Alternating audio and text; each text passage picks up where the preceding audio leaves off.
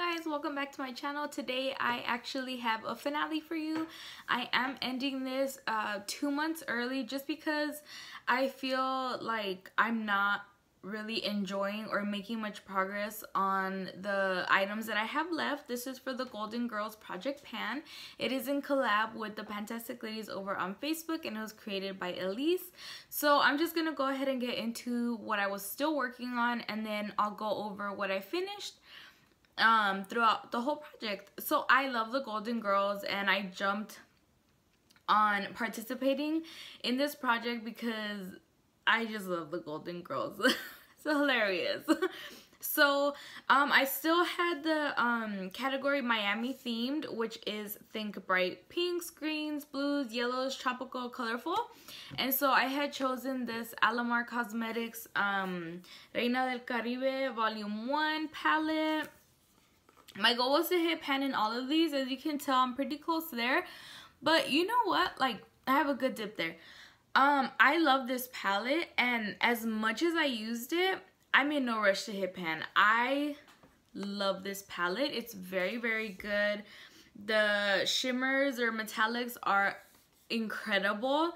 The mattes are excellent as well. They all blend. I usually don't put like a glitter glue or concealer to make the shimmers pop more. You don't need it, honestly. I've never tried them wet, and I'm very, very curious to do so because, oh my god, I can't even imagine how good they're gonna be. But yeah, that's for that one. I'm happy with my progress on that. No complaints here. And then last month, oh, maybe the month before, I added an item for Big Daddy, which is an item that intimidates you. And it's not so much that it intimidated me, it's just, it's a bold color to try and pan. This is Silhouette Boutique's Primrose. Honestly, I don't think I touched this at all. Not that I don't like it, it's just, you know, I don't know. I love it. I love it. I truly do. But I didn't think about the fact that I have a blue in the Alamar palette, and I don't know, I didn't reach for it. I have a lot of other eyeshadows and projects that I'm focusing on, I guess, and it just wasn't a priority. But I think in spring and summer I will definitely reach for that a lot more. Next, back in St. Olaf, it's a throwback gimmicky product, and for that I had chosen Flower Beauty Supernova Celestial Skin Elixir. And so this was pretty much brand new when I put it in, so I'm really excited with all of the progress. I'm just kind of over this product. Not because it's not good or anything like that, but I don't know, I've seen it more as like a chore to reach for, and yeah, I'm just kind of trying to figure out ways to use this up. So I was here, my line rubbed off, and now I'm here. That's not very much progress compared to how much I was making in the past couple of months, and that's okay. I have reached for this a couple of times in, like, let's say the last week, or, you know, but I mean, it's fine. It's not something I'm gonna repurchase or anything because I do feel like it's gimmicky. There are little, like, I don't know if it's like glitter or shimmer particles in here. But yeah, I just don't feel like it does anything for me. Maybe if I start using it at night again, I don't know, we'll see. I'm gonna work on this. I'm gonna finish it, and then maybe if I use it every day, I can give you guys a more cohesive review on this.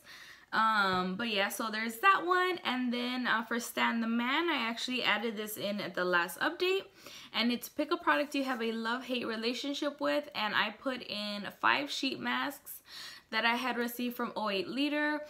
I hadn't tried them yet, but I did maybe the day I filmed or soon after, and they're nice. They just have a lot of essence. I did finish 3 of them, so I have 2 left. I do want to try and do like more self-care days or just downtime for myself, and sheet masks are pretty nice for that because I don't know, I feel like when I have a sheet mask on I can't do anything else except for, like, I don't know, relax.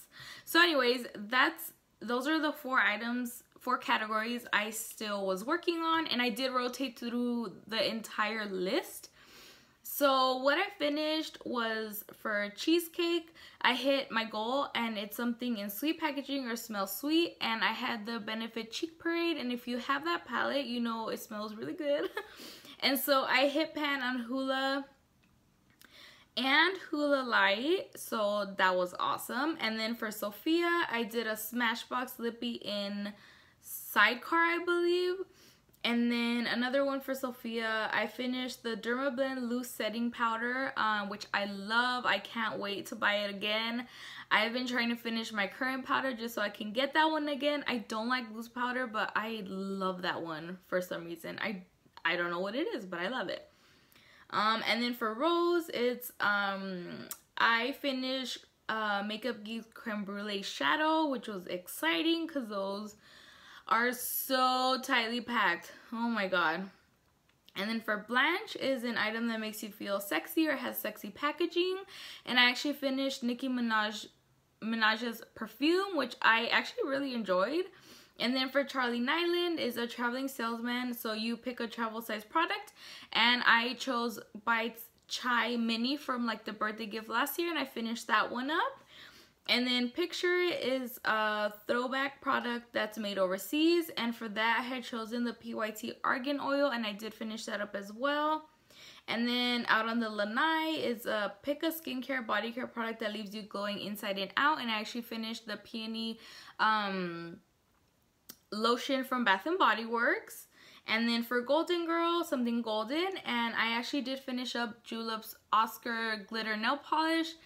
So going through this list, like going back and seeing like how much progress, how many products I was able to finish with just one project, it makes me really excited. And I have a lot going on this year in terms of projects because I am doing 2 pretty lofty ones. I'm doing 19 in 2019, and I did join in on the A to Z Project Pan with the Fantastic Ladies, and I'm still working on my panning games, which had 24 items originally.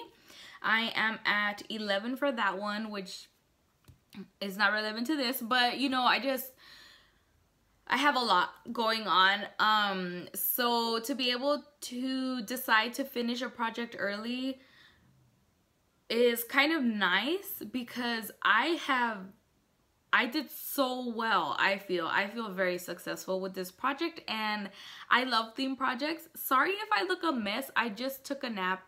I woke up like there's a bug in here. But yeah, I took a nap and tired.